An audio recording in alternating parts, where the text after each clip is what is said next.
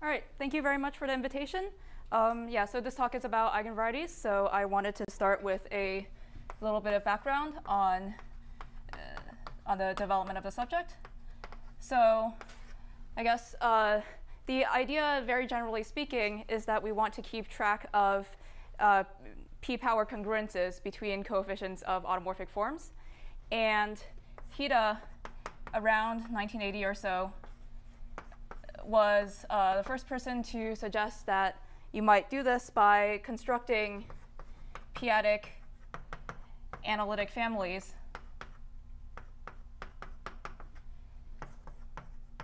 of p-adic modular forms.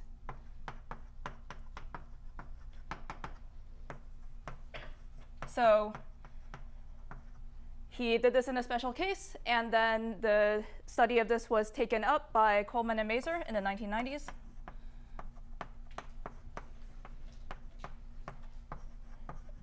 And then they had this paper in 1998 where they constructed the first eigencurve, which is a rigid analytic curve whose points are in bijection with p-adic modular forms, and specifically p-adic modular forms that are Hecke eigenforms.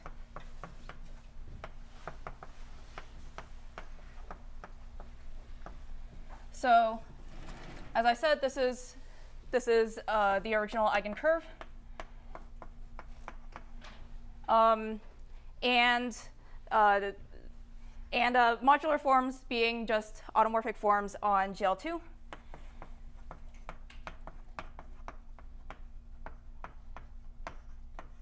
It makes sense that since then, many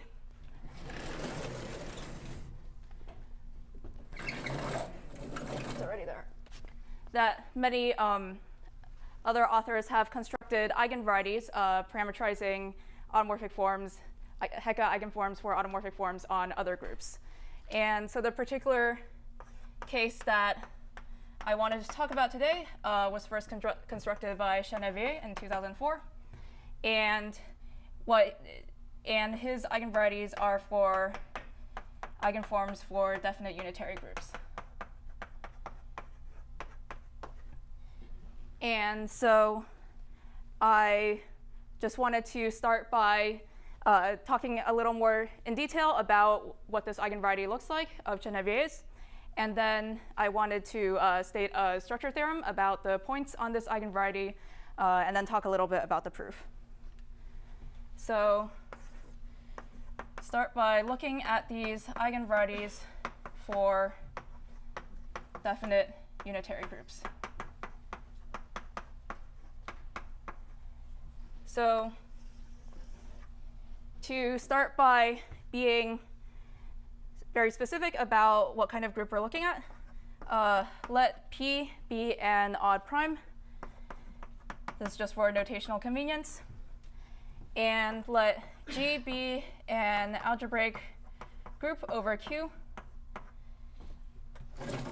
And I want G to, if you look at the real points, I want it to just be the real unitary group. But I want G to split at P. So I want G of QP to be isomorphic to GLN of QP. And so we start with a group like this. And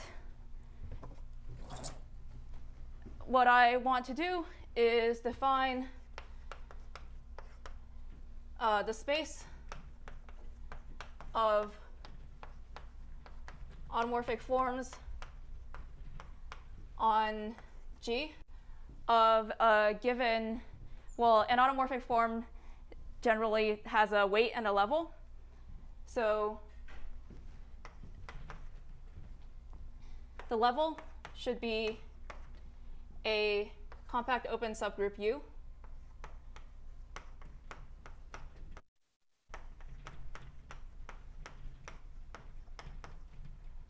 of G of the finite adels over Q. And the weight I want to be a character of the diagonal torus in G of QP. Let's say with coefficients in CP. And also, so TCP, of course, in this case, is just CP cross to n. And I want to specify that this weight should be trivial on the last copy of ZP cross. And I just say this because if you have any weight, you can twist it by a central character to get one that is trivial on the last factor of ZP cross. And like twists by central characters don't really affect our spaces of automorphic forms. So I'm just specifying this so we don't have to keep track of extra information that we don't need. So I wanted to define the space of automorphic forms of this given level and weight. So, and I'll call this space SW of G comma U. And this is the space of functions from the GQ orbits of G of the finite adels. 2, I'll write the continuous induction from the upper triangular Borel to the Iohori in G of QP. So this is the upper triangular mod P matrices of this character W. So this is functions from G of AF that are left invariant under GQ to this particular vector space, satisfying the usual kind of invariance condition under U, which is that f of xu should be equal to UP inverse times f of x for all x in G of AF and U and U.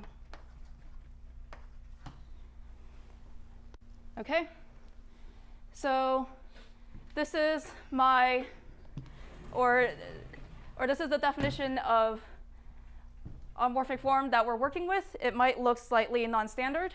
So I should say that if W is an algebraic character, meaning if it is a character of the form takes a matrix whose diagonal entries are d1 through dn to d1 to the t1. Oh, yeah, I should probably specify that. Yes, that UP. Sure, let's make UP to Iohori. All right. Right. So if W takes d1 through dn to d1 to t1 times d2 to the t2 times ... dn minus 1 to the tn minus 1, where these exponents t1 through tn minus 1 are non-increasing, non-negative integers. So in this case, W is called algebraic. And in this case, the space that we wrote down there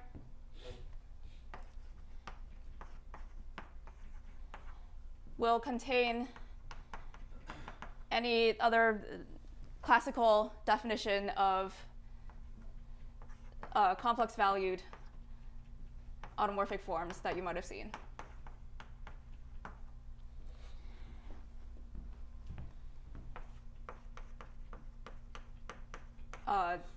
If you fix some isomorphism between QP bar and C. And so this containment, of course, this space that I wrote here is very infinite dimensional. And generally, classical space of complex valued automorphic forms would be finite dimensional. So this contains as a very small subset. Sorry, could you Um, well, I don't want to like work through all of it on the board, but just like, I mean, basically inside this you have like the algebraic representation of highest weight W. W is algebraic, and so then if you put like sort of algebraic there instead of continuous, then you can like sort of dualize and like put the target on the other side, and then if you just plug in like some like algebraic manipulations, then you'll get classical space. So I should say that this only works because G is compact at infinity. Because right, as a result, like G of Q is discrete in G of AF, and it turns out that it makes sense to, like, if you do that procedure, you will get back your space of classical automorphic forms. But if, for example, G is satisfied strong approximation, and then G of Q would be dense in G of AF, and you couldn't write down anything like this, and I mean, then like there would be no non-trivial continuous functions on the GQ orbits of G of AF, and you would not be able to write down this like non-standard definition.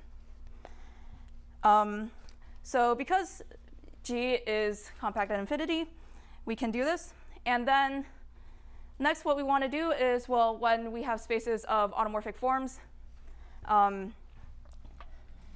we want to have Hecke operators acting on them. So there's only one Hecke operator that I want to talk about today. It's called UP. And it acts on the space SW G comma U.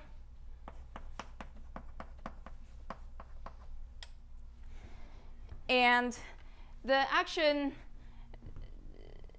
to be described in kind of vague terms, is, well, Hecke operators generally are like averaging operators. So this is an average of right translations over a certain double coset of U, and I'll just write it down. It's the double coset associated to the matrix whose diagonal entries are p to the n minus 1, p to the n minus 2, ... 1. So it's some averaging operator, and the special thing about this particular Hecke operator is that it is completely continuous, also known as compact, meaning that it is the limit of a sequence of finite dimensional, of operators with finite dimensional images. And that's nice because normally you might worry that everything is infinite dimensional here, so it's not clear what parts of linear algebra work and don't work. But because UP is completely continuous, turns out it has a well-defined list of non-zero eigenvalues.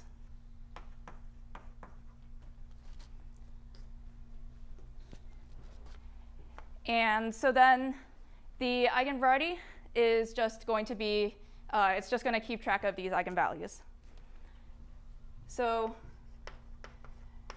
I can now write down exactly what the points on the eigenvariety will be.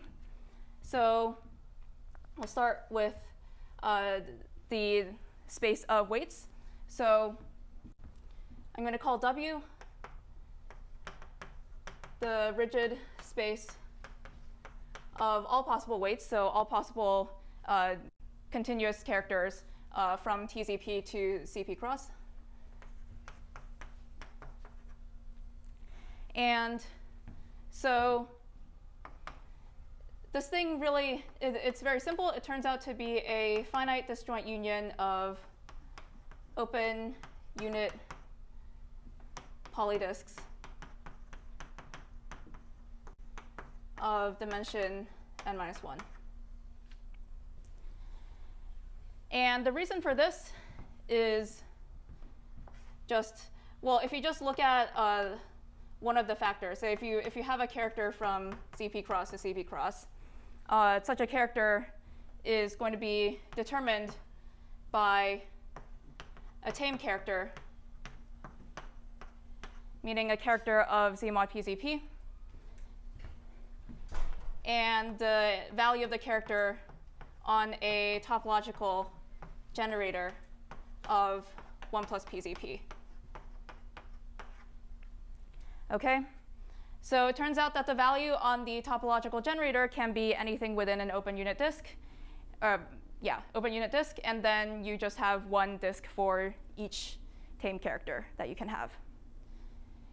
And so that's our weight space.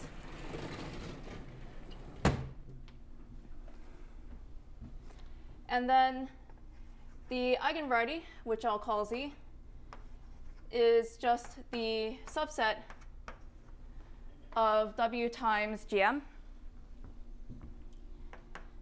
consisting of pairs W, 1 over U, where U is an eigenvalue of UP acting on, something I should have said here. I should not say that UP is completely continuous on all of SW. I probably only meant the locally analytic subspace here, but that's a technical thing, never mind that. Right, so use an eigenvalue of UP acting on the locally analytic subspace of SW G, U. So the reason I put 1 over U here is because we're ignoring the eigenvalues that are 0. And the reason we're ignoring the eigenvalues that are 0 is because we don't know how to do this construction for Hecke eigenforms that cannot be distinguished by their UP eigenvalues. It'd be nice if we did, but we're just focusing on the eigenvalues where UP is not 0 right now. And I should also say, of course, this eigenvariety specifically only keeps track of UP eigenvalues. You might want to instead keep track of entire systems of Hecke eigenvalues with like other Hecke operators. And if you do want to do that, you can take like some cover of Z that will keep track of systems of eigenvalues. However, it'll be the same as Z at most points, and the differences won't really affect what we're about to discuss anyway. So we'll just talk about Z. Okay, so now I can start going into details about the theorem that I wanted to talk about. So I want to start by stating this folklore conjecture, which sort of started with a question asked by Coleman and Mazur in their original 1998 paper, and then was addressed by some computations of Buzzard and Kilford for the case p equals 2 in 2005, and I'm writing it down in the form stated by Liu Wan and Xiao. So the conjecture says that for the original Coleman-Mazur eigencurve, so this is the eigencurve that parameterizes like p-adic modular Hecke eigenforms. For this eigencurve, we have, in this case, the situation is one-dimensional. So W is just the union of p-1 open unit disks.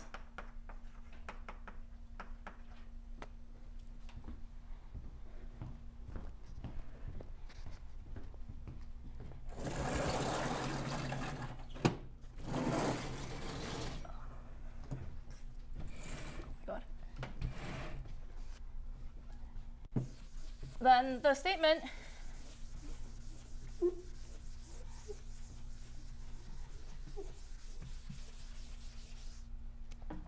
is that if you take one of these p-adic open unit disks, and you put a coordinate on it. It's called a coordinate t. So maybe this is the weight on the value of the weight on a topological generator, -1 or something. Then if you look over the boundary of this disk, and by that I mean over the annulus where the norm of t is between 1 and r, where r is sufficiently large. Then it should be the case that our eigencurve z should decompose as an infinite disjoint union of pieces that are finite flat over weight space, such that on each piece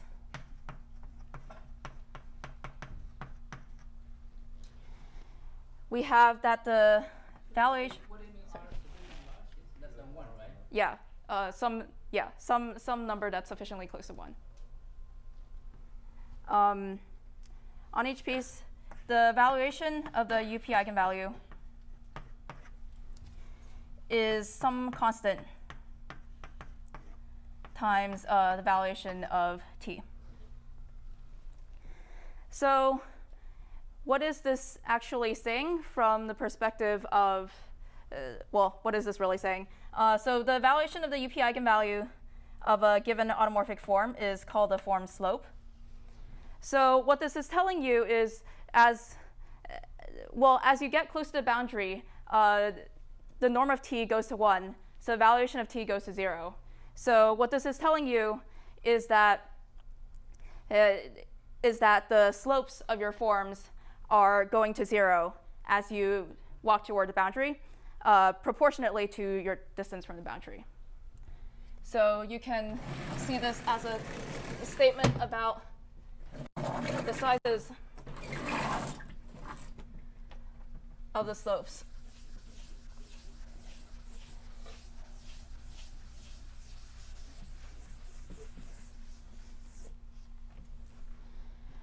Okay, so this conjecture was proven, sort of, by Liu, Wan, and Xiao in 2014, but proven not for the original Coleman-Maser eigencurve for p-adic modular forms, but for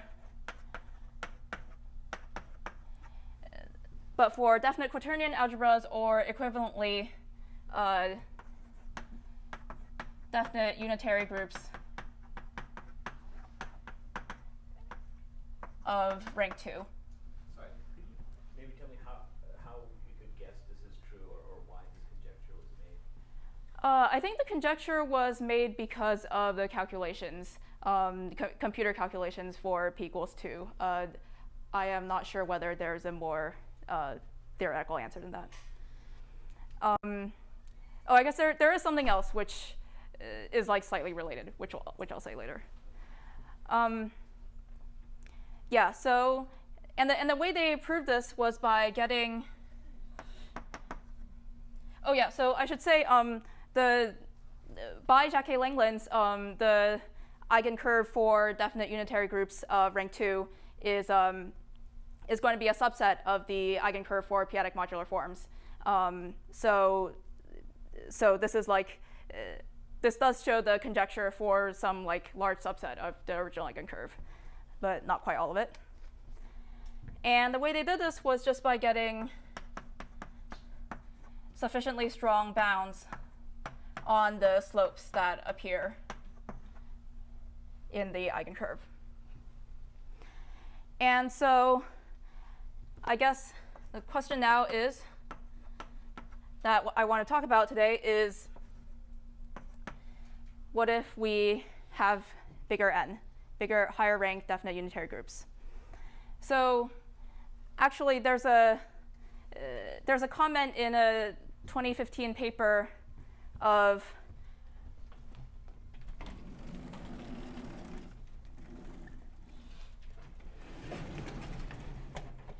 of Andrea Iovita Poloni, saying that as far as they knew in 2015, there were not even any conjectures about the slopes in higher dimensions. So that's what I want to talk about now. So again, we want to look at a single polydisk inside weight space and put some coordinates on it. Let's call them T1 through Tn minus 1. And I'm going to encode the slopes in the eigenvariety over T1 through Tn minus 1 in a Newton polygon. So I'll write NP of T1 through Tn minus 1 for the graph in the xy plane of this polygon, whose such that if you look at the slope equals alpha segment of the polygon, and you take its horizontal length, then this should be the number of UP eigenvalues over the weight T1 through Tn minus 1 of valuation alpha. Okay? And of course, the reason I'm drawing it this way is because this is secretly the Newton polygon of an actual power series, and we'll talk more about that later. But for now, it's just a convenient way of encoding the slopes that appear over a given point in the eigenvariety.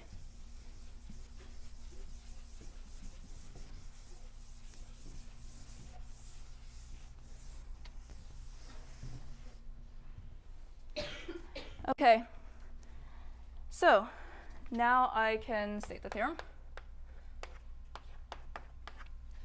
So I want to give upper and lower bounds for the shape of that polygon. And fortunately, they'll look pretty similar. So start with the lower bound. Statement is that the Newton polygon at this weight lies above. The curve in my axes are x and y, so that in the xy plane, the curve y equals some constant a1 times the minimum valuation among the TIs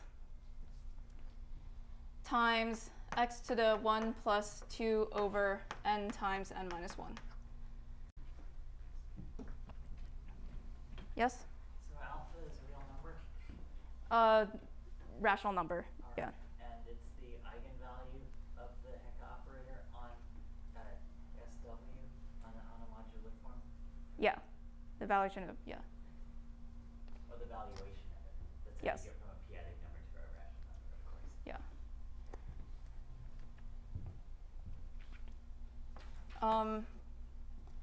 And then, what was I going to say? Right. So I should say this is for all TI such that VTI is less than 1 over p. So this is kind of close to the boundary. And then the second part is the upper bound. So similarly, the Newton polygon lies below. So here I can't give a whole curve. I can say infinitely many points on a curve of the form, again, y equals another constant a2, which is a bit bigger, times the maximum valuation among the VTIs. This can be made a slightly smaller function, but never mind that. This is good enough.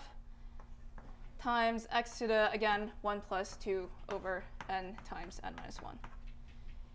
And this, I won't say exactly which TIs this holds for. I'll just say for many VTIs, or sorry, for many choices of TI. And by many, I mean like p-adically dense in some regions of the boundary.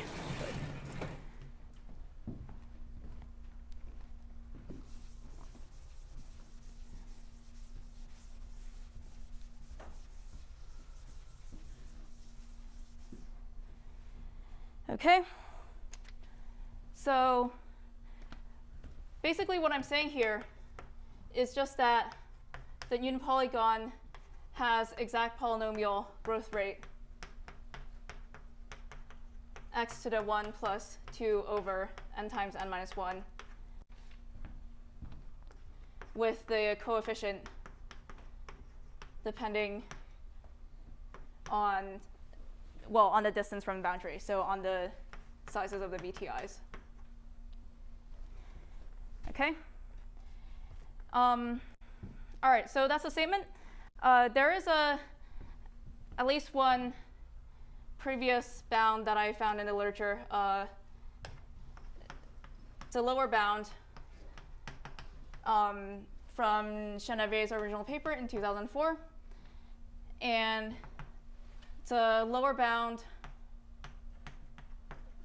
of x to the 1 plus 1 over 2 to the n minus 1 in the center of weight space. So I guess it's interesting to note that it turns out the actual exponent is exponentially larger than that. And so what else did I want to say here? Oh, right. So I guess the other thing to note here is, well, of course, Liu and Xiao got this like really nice geometric consequence of their bounds. So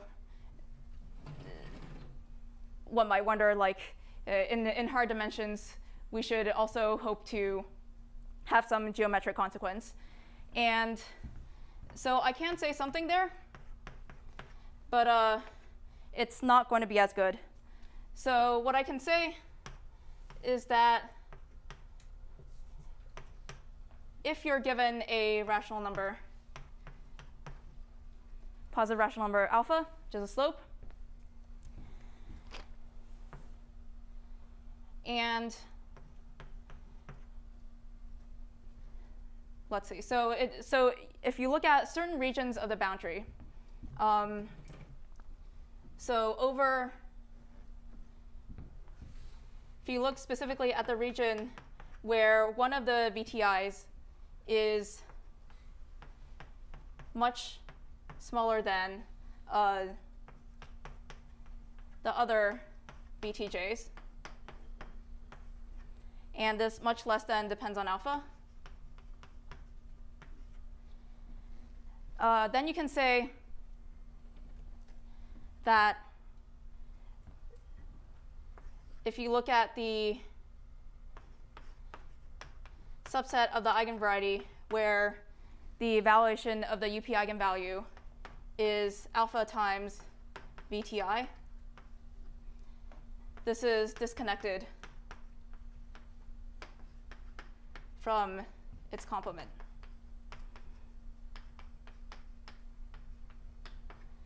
So of course, the unfortunate thing about the statement is that this region gets like smaller as alpha gets bigger. So I can't give you a single region over which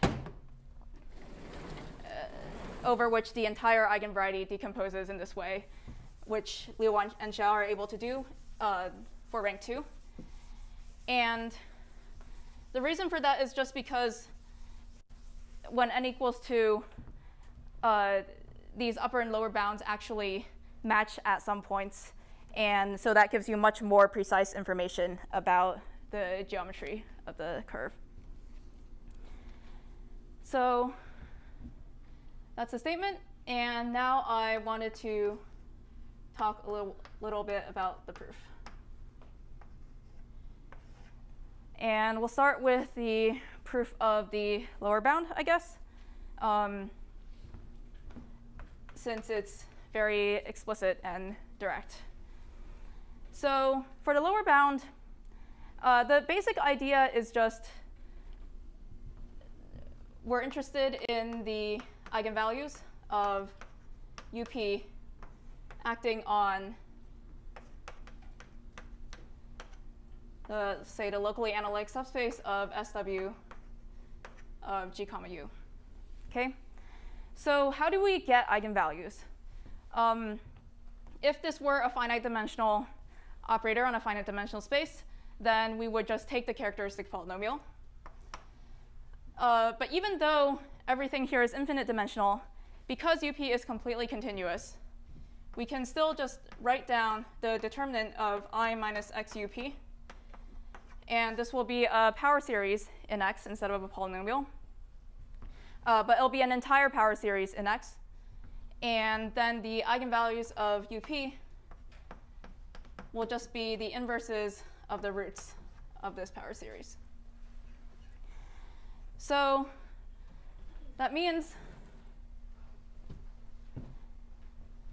that if this power series is written like out as like the sum of like Cm times x to the m, then the unipolygon is just going to be the lower convex hull of the points m comma v of Cm in the plane. And so that means that if you want to get a lower bound on the shape of the Newton polygon, then all you have to do is get a lower bound on the valuations of the coefficients of this power series. And you can get a lower bound on the valuations of the coefficients by getting a lower bound on the valuations of the matrix coefficients of UP.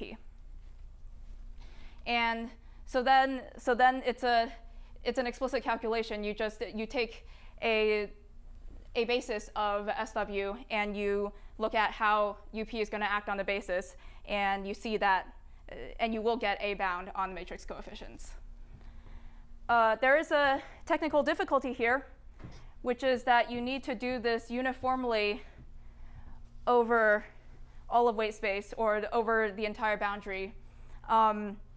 But UP is not uniformly completely continuous over the entire boundary. To actually do the construction of the eigenvariety rigorously, you have to restrict to an aphanoid in weight space and look at UP there. And there are multiple ways to get around this technical issue. So Liu Wan and Xiao have this very clever series of elementary tricks. There's a more systematic method by, I guess the history is that it was first suggested by Coleman that you can take weight space and like add a point that's like a point at the boundary. And then you can extend, and then you should be able to extend the eigenvariety over the boundary like to that point and get a sort of like compactified eigenvariety. And then you should be able to work over the point at the boundary. And so this was first proven for the Coleman-Maser eigencurve by Andretta Iovita Piloni. And then Johansson and Newton in 2016 did this extension of the eigenvariety to this compactification of weight space for more general eigenvarieties. And so basically, one way you can do this is apply the Johansson-Newton method to the case of unitary groups.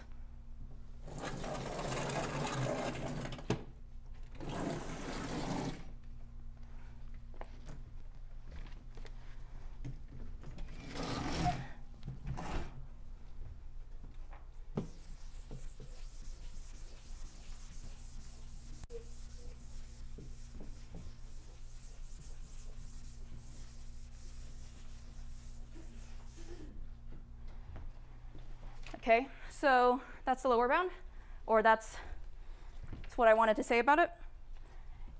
And so let's move on to the proof of the upper bound, which take us a bit further afield.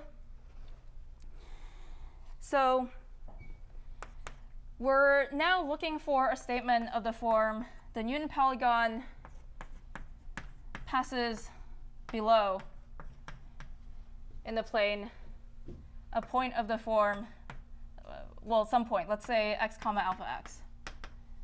Okay?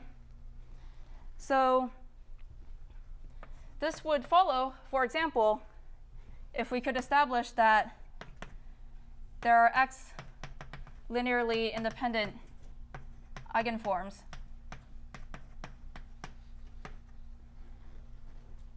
of slope at most alpha. Okay? So what we're really doing is we're looking for a bunch of eigenforms of small slope. So, and then,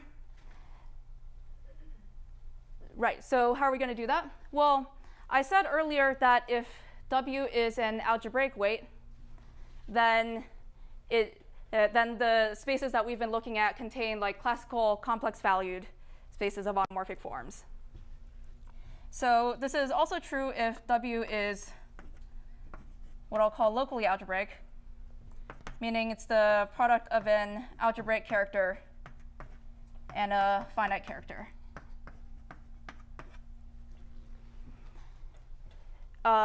So also in this case,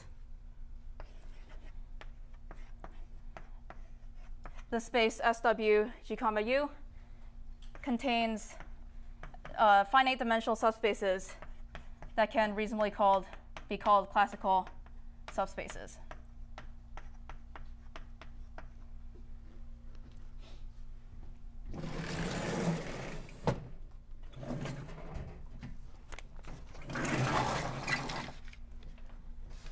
Okay. And now it is a general principle that if a classical form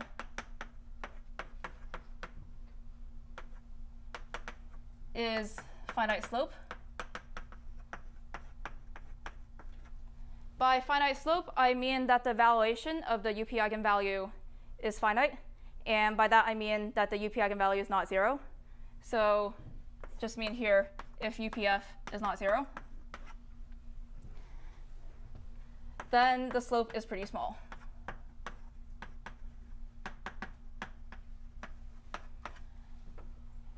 There's probably more than one way to prove this, but for example, we can prove it by constructing companion forms for the classical forms.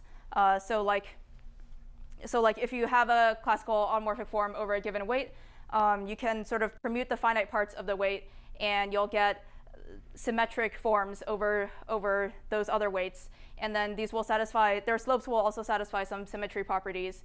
In particular, they'll add up to a fixed number, and so that will, in particular, give you an upper bound on the slope of any one. Sorry, can you say what the statement is for modular forms of weight k? What would small mean? Small just means, well, in the case of modular forms of weight k, it should be at most either k minus 1 or k plus 1. I forget which.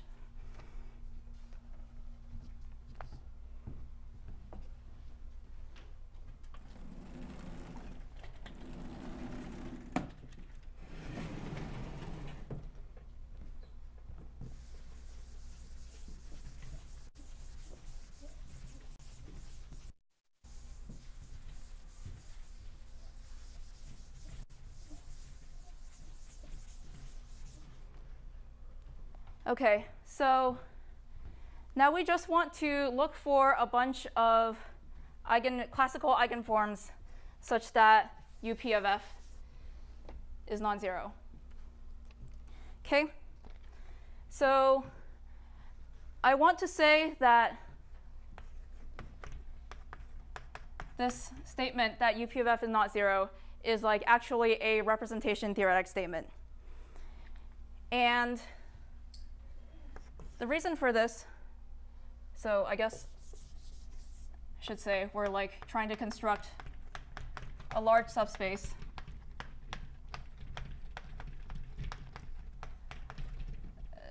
consisting of forms f such that UP of f is not 0.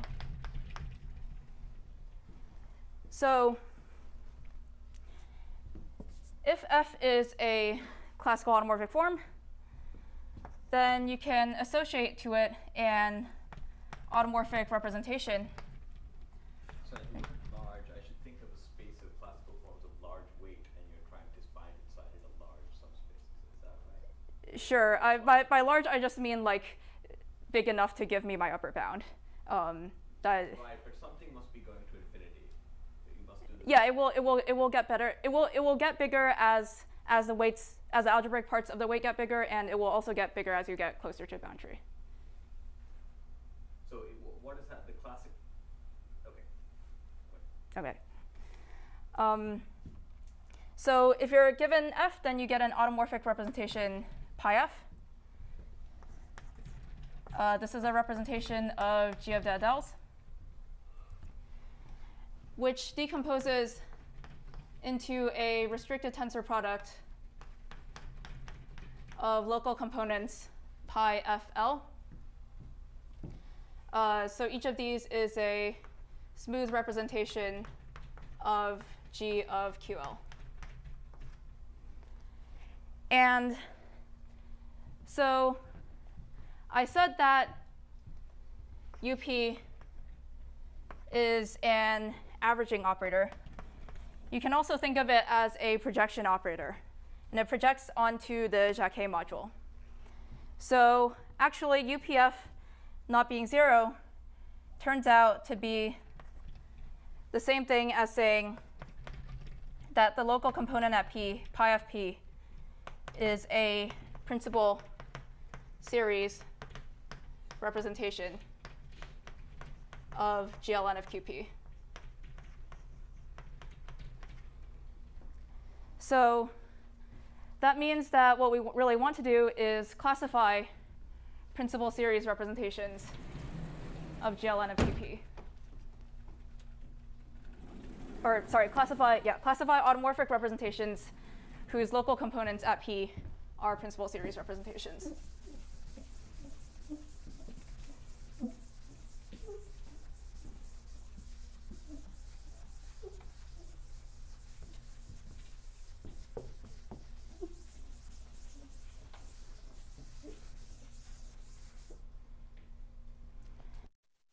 Okay. So how do we do that? So when n is 2, this was written down by Loeffler and Weinstein in 2011, for example. And you can get statements like, for example, pi of P is a principal series if the level of f equals the conductor of its central character.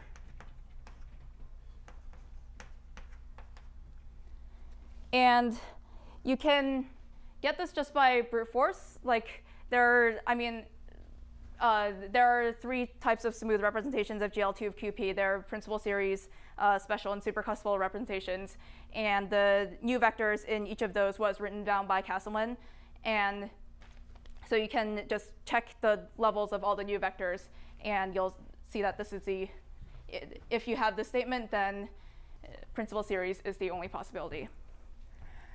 When n is bigger than 2, you have a lot more Bernstein-Zelevinsky classes, and probably you don't want to brute force through all of them. So we want to have a shortcut that. But if you want to know, they use up a large chunk of Plancherel measure, right? Sorry? I'm a bit confused why you're classifying these. You want to show there are many f with that. Yeah. Yeah, by classify I just mean, well, I mean, as it turns out, I do find all the principal series, but yeah, that was not like necessarily a thing that I had to do.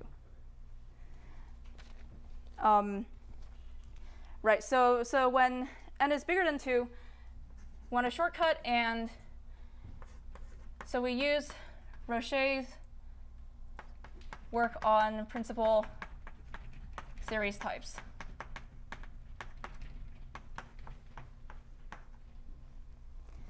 So what Rochet tells us is that if we have a character chi, the smooth character, say with coefficients in C, then he constructs a finite index subgroup J of the Iwahori,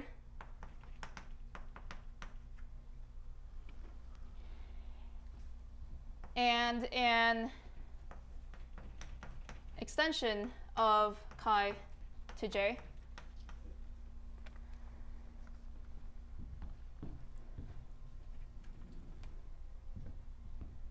such that if you're given an irreducible representation pi of GLN of QP,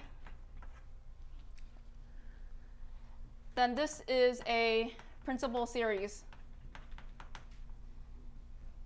associated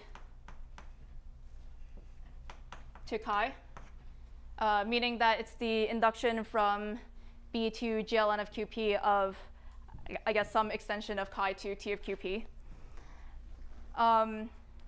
This is true if and only if pi contains a vector v on which J acts by chi. So this is just saying that we can detect whether pi is a principal series by just looking for a vector on which this big subgroup acts in some simple way by a character. For most chi, this was done by Howe, actually. Roger Howe. Oh, Maybe okay. not for every single chi, but at least for generic one. Okay, cool, thanks.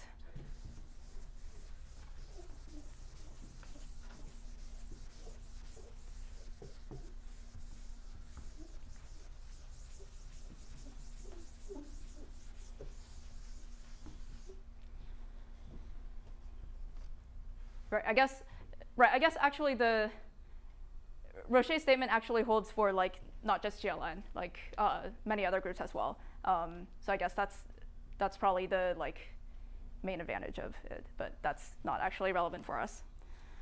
All right, so what we're saying here is that we need a large subspace which I'll call S, of forms such that pi of p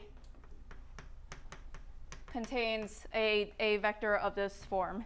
So I guess I'll call vectors like this J chi vectors.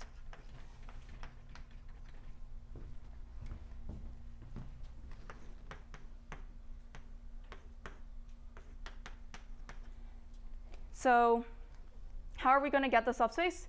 So actually, I was talking to Jessica Finson, and she suggested that there might actually be an improvement to what I'm about to say. But I haven't quite made it work yet, and what I'm about to say is I'm more confident that it's correct, so I'm just going to say it. So what we can do is we first prove that the induction from J to the Iwahori of chi is irreducible. So J being finite index in the Iwahori, this is just a finite dimensional representation of finite groups. So we can use finite group representation theory on it. There are pretty large finite groups, but it still works out eventually. And then once you assume that it's irreducible, if you go back and look at the definition of a space of automorphic forms that I wrote down at the beginning, and like there was an induction in there. So if you just sort of plug this in there and like tensor with some algebraic part, you can directly construct a subspace S of forms such that pi of p admits a non-trivial map from this induction. So evidently, for f of that form, pi of p will contain a j chi vector, so we force it to, and so will be a principal series.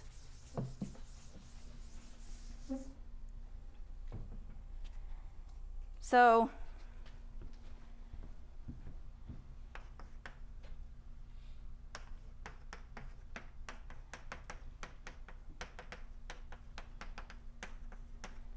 then we just need to estimate the size of S.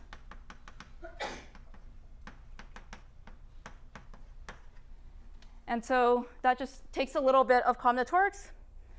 And that gives you the upper bound on the point that the unit polygon has to pass below.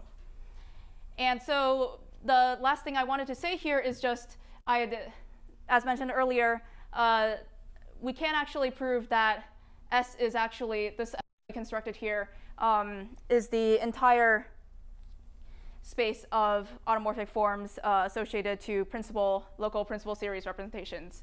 And the reason for that is just, in some sense, S is the space of forms of minimal level possible for the given weight. And so in general, that will be like the space of principal series automorphic representations. So we need to do a little bit of work fiddling with the construction of the eigenvariety to like precisely say that S is the space of forms of minimal level. But that can be done. And that is all I wanted to say.